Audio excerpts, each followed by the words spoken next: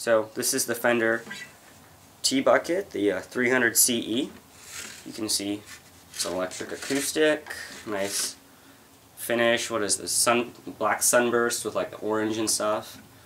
See, it's got a little 9-volt battery and the plug right there. Anyways, so this guitar's got a nice cutaway. You can reach up these higher frets if you want to play stuff up there. The headstock's got this pinstriping, says Fender, obviously with the Fender. And the pinstriping goes all the way down, you can see around there.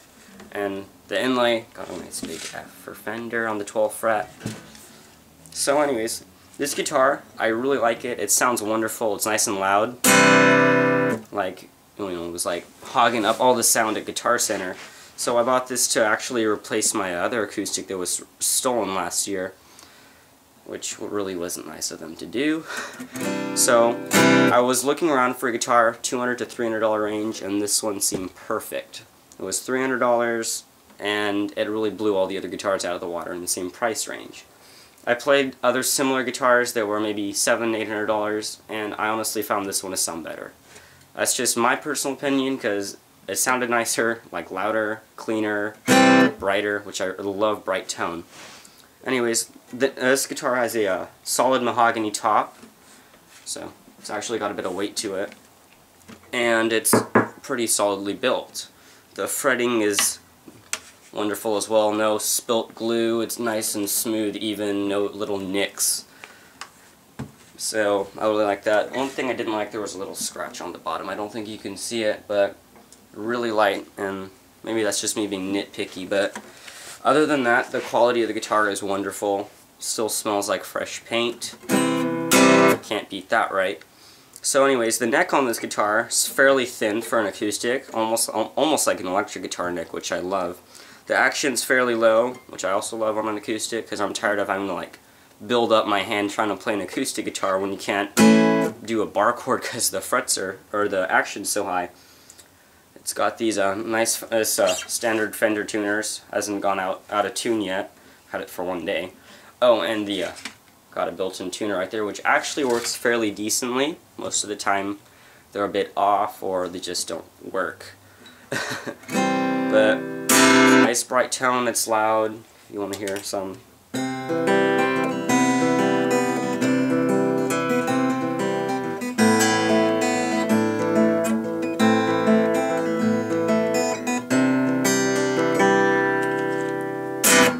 Being a Sublime fan, of course, I'm going to play some Sublime somewhere in this video. Like, I don't know, maybe now.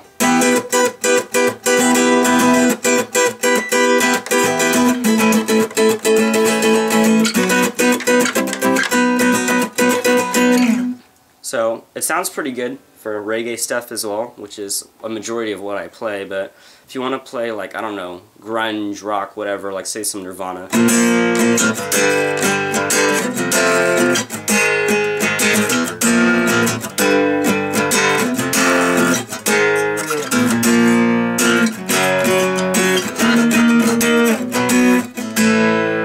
Still sounds good for that too. A nice loud feel, punchy sound. I really like that on an acoustic guitar. It's fairly versatile. I plugged this into my little Epiphone Valve Junior amp.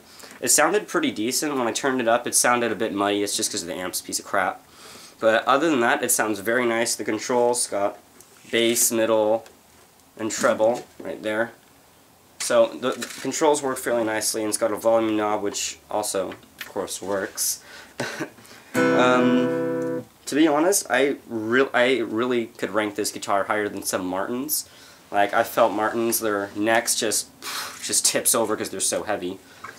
But this guitar, fairly well balanced, doesn't really want to tip to either side all that much like others I've played.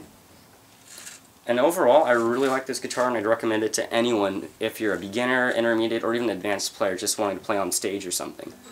So I basically rate this fairly high. Yeah.